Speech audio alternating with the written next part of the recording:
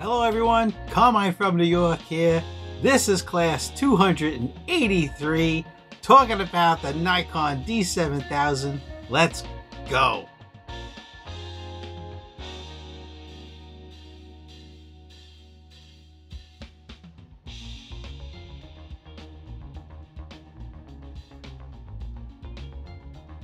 All right, welcome back everyone. This is class 283, Carmine from New York, a photographer slash photojournalist here in Manhattan since 1973. I'm giving you my 50 years of knowledge and experience, and all I want in return is hit the subscribe button and give me a thumbs up. Okay, now, what the heck are we going to talk about today? We're going to discuss this gorgeous 2010 Nikon D7000. This is an absolutely gorgeous 16.2 megapixel DSLR from Nikon. Now, throughout this video, of course, as usual, you're going to see many of the photos I took with this camera, the Nikon D7000, and the vintage 70-210 Nikkor lens f4 constant.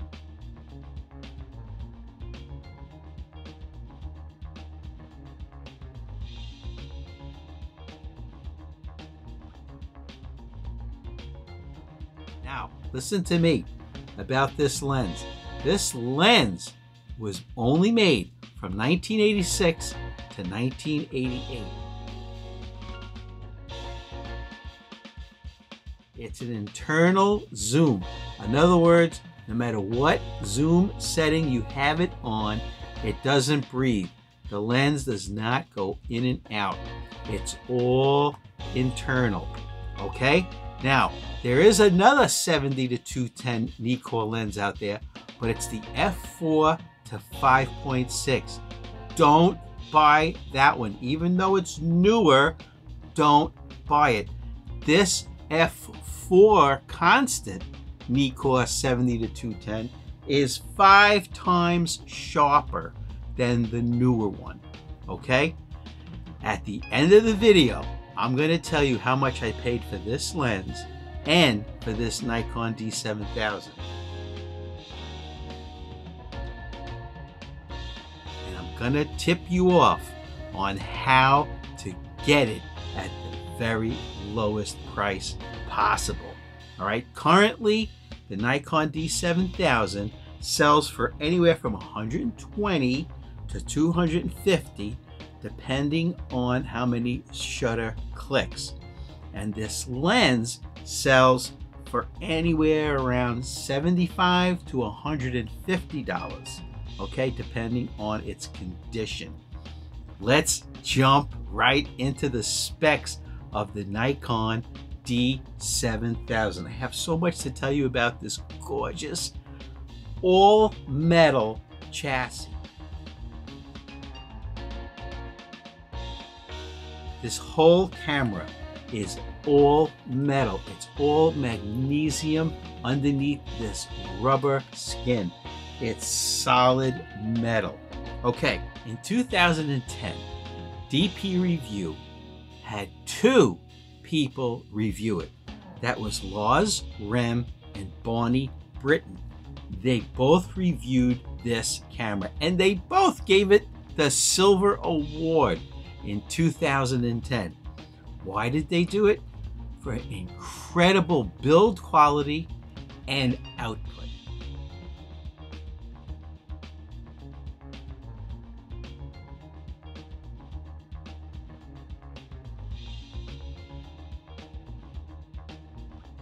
From the top, let's discuss this gorgeous camera. Okay, from the top, it has a built-in gorgeous flash. It's TTL, which means the camera senses how much light the flash is putting out, reflecting off the subject, and shuts it off to give you just the right amount of light. And you know what I'm going to say. This is an under $10 built-in pop-up flash diffuser. You get these on Amazon, and what it does is it diffuses the pop-up flash to give you absolutely gorgeous professional portraits. All right? There's no heavy shadows when you use the pop-up flash diffuser. Okay? I get these on Amazon. Not a sponsor. There's no links where I get cash if you buy it. I'm here to give you information and my experience. All right, let's keep going. Of course, on top it has a full mode dial for program, aperture priority, shutter priority, and full manual. The switch over here, right, that you would go from manual focus to autofocus, there's a button in the middle of that. You press that in, and then you rotate the wheel, and that will change where your focus point, if you want single focus point. You go up, you go down, you go left.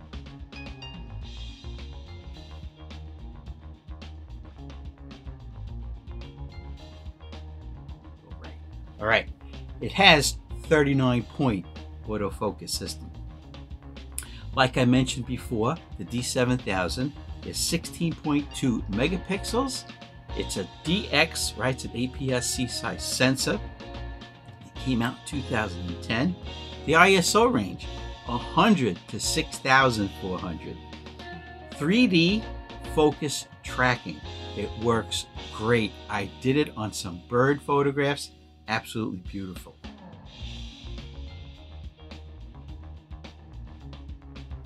It takes video, 1080p HD video, and it has an external microphone jack.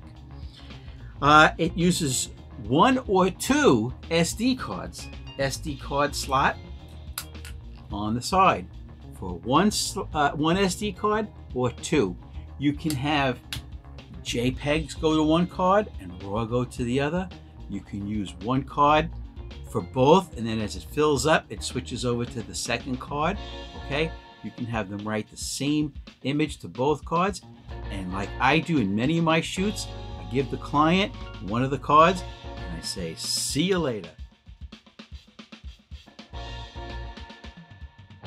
the printing and the post-production work is all up to them. It cuts their costs and it cuts my time that I don't have to work on their pictures. I just take them. All right, let's keep going. Gorgeous rear screen, 3-inch screen, okay? Check the screen out. Look at that gorgeous screen, absolutely gorgeous. And as you change the mode dial, right, you get all your different information right at the push of the info button. All right, 6 frames per second. Now, the battery, it uses the EL15 battery. And I was so shocked when I got this camera. I says, oh, I know the EL15. It's the same battery for my Nikon 1 V1 camera. Okay, how about this? Live view. Live view, you just hit the button on the back and you switch over to live view. What live view is, it's like using your cell phone. You can hold the camera out and you can see what you want to photograph. All right. Now, the lens, right, I told you, okay, this is a kind of vintage lens made only for 18 months in 1986 to 1988. Gorgeous, absolutely gorgeous lens.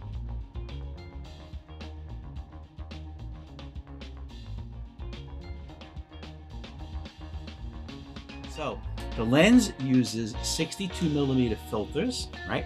I just put on the Hoya or K&F Concept 62mm UV filter, and this is a $5 metal lens hood.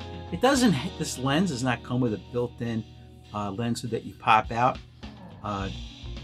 So you just get these, they're $5. I buy mine on Amazon, right? In fact, if you are a good shopper, you can find the lens hood that comes with the matching lens cap.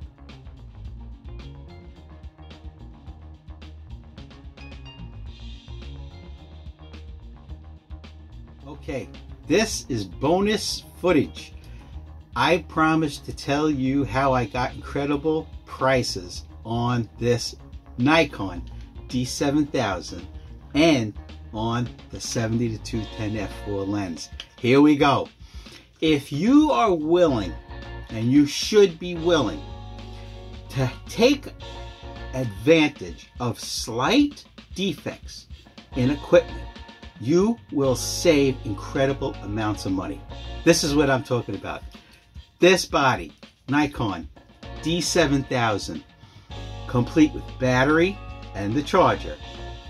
I bought it for $104. Here's the receipt.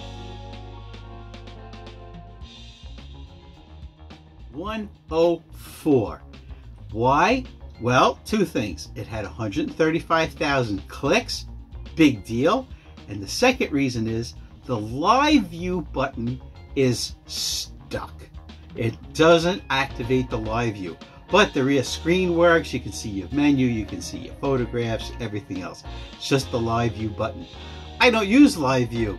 I shoot through the viewfinder because I'm a professional. I don't take pictures like this.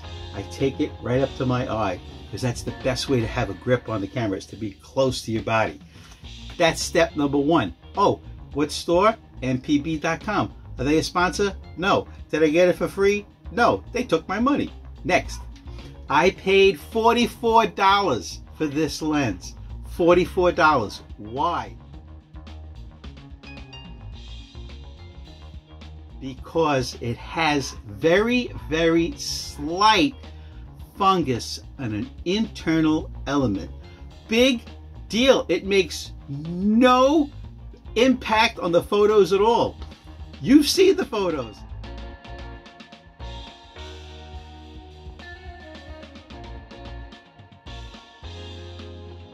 Take it with this lens.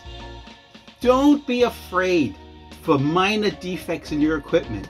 104 for a camera, 44 for a lens. Come on, guys. mpb.com. They're not a sponsor, but I go there first to check out deals. And I search by price.